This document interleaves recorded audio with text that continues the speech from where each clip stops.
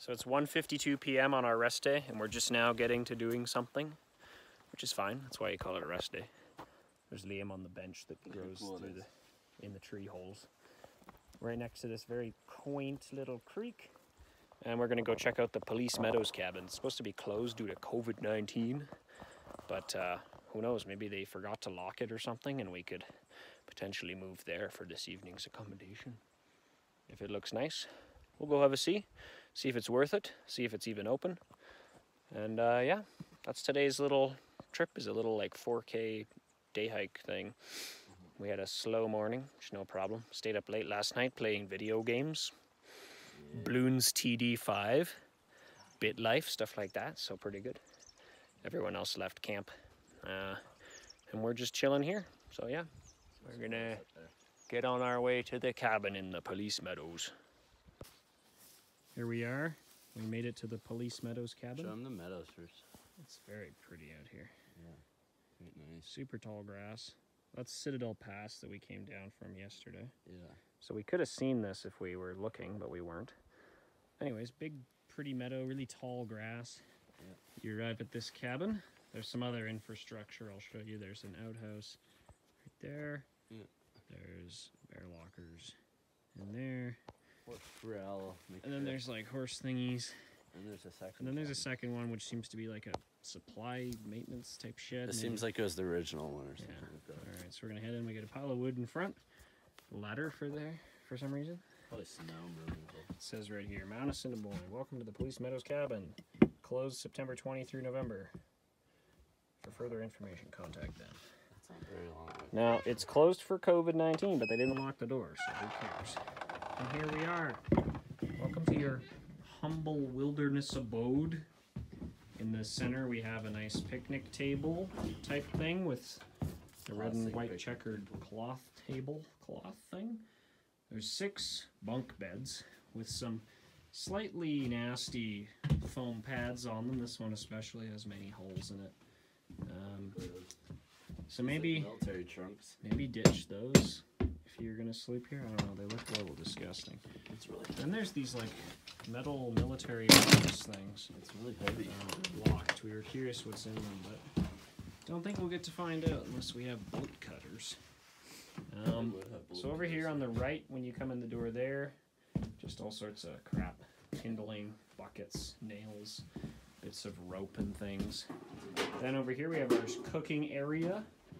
A few elements there. Wood burning stove, oven, all powered by the one fire that you get in there. Pretty cool.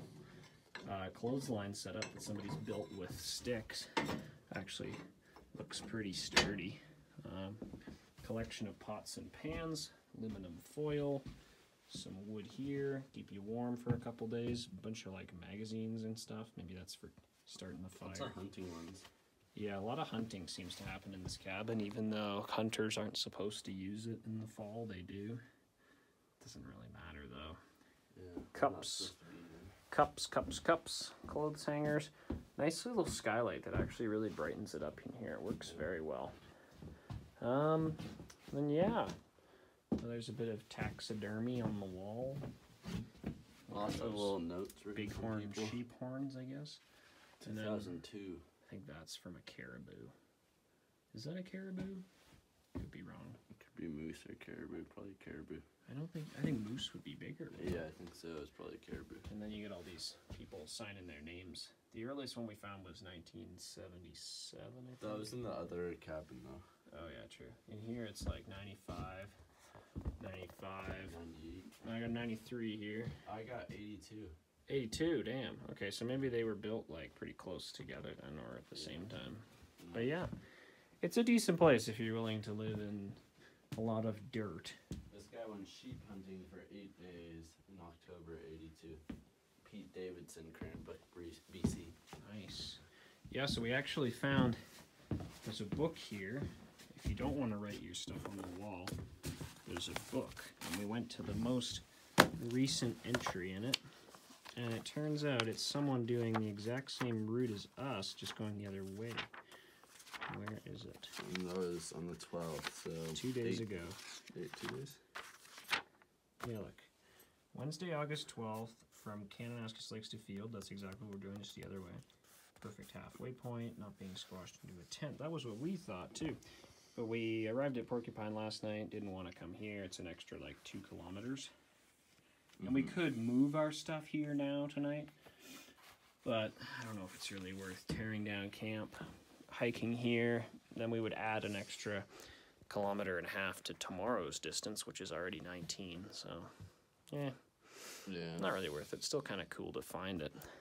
And apparently there's like, I think 2 or 3 more cabins like this in Assiniboine Park. So go look for those. I think one's called like the Simpson River, something like that. Surprise Creek, I don't know exactly.